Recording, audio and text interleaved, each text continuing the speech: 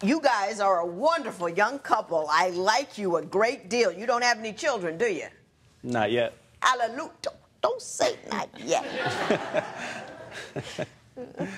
Only procreate after marriage. I know that's old school, but it works out better because you already made the commitment to one another, and then that's solid and stable, and you hang on to that a little while and make sure it stays solid and stable. Then you bring other people into the world. But let me say that.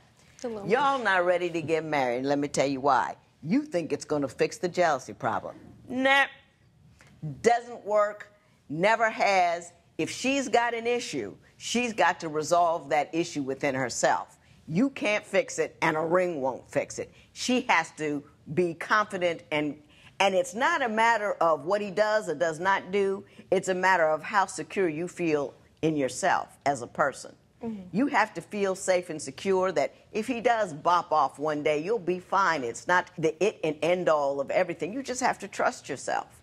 And you have to be comfortable with who you are and be comfortable with the fact that you are quite enough for him. He's lucky to have you, and you're going to believe that he's got enough sense to know that. And until you feel that kind of comfort in your own skin, you're always going to be jealous, ring or no ring. Okay. He's not doing anything wrong. He had a rough transition, but you have to get over that by becoming more grounded in your own womanhood. That's that.